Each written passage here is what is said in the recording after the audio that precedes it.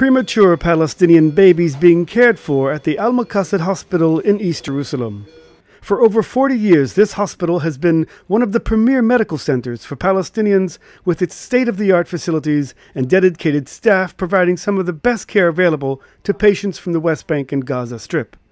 It's also a center for training doctors and nurses and offers some treatment competitive with Israeli hospitals such as pediatric cardiac surgery.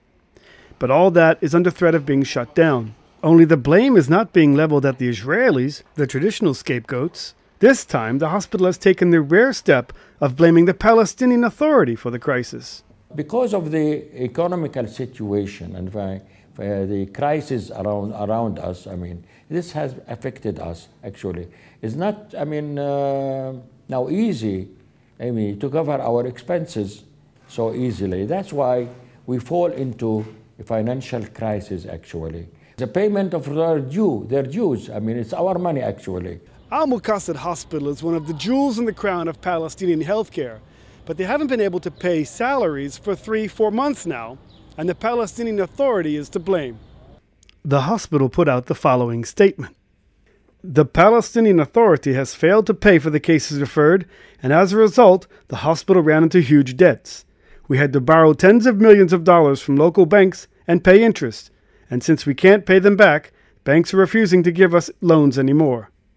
Al-Makassed is located on the Mount of Olives overlooking the old city of Jerusalem. It serves Arabs from the city, but the bulk of its patients are Palestinians living in the West Bank and Gaza Strip, many of them impoverished and without health insurance. Right now we are suffering because of the economic situation in Palestine in general is very hard. The people are going through harsh time, difficulties, economic crisis, so that reflects on us negatively. Rafai says that donations from Palestinians abroad are difficult to get due to restrictions in place after the Al-Qaeda attacks of September 11th. But he vowed that the hospital wouldn't shut its doors no matter what. Dr. Husni Samara is a gynecologist and endoscopic surgeon.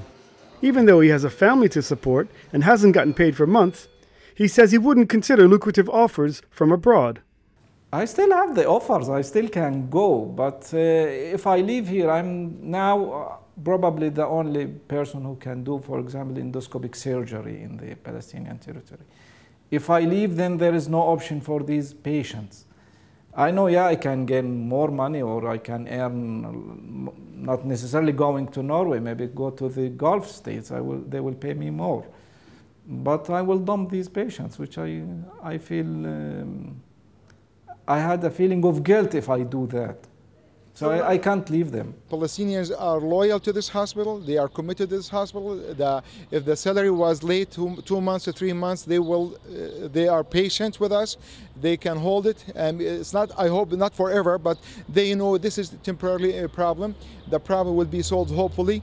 I'm very optimistic. The Palestinian Authority has begun to trickle some funds to Makassed, but it still hasn't relayed the millions that it owes, and it's not sure if it ever will. From Jerusalem, this is Aryeh O'Sullivan reporting for the Media Line.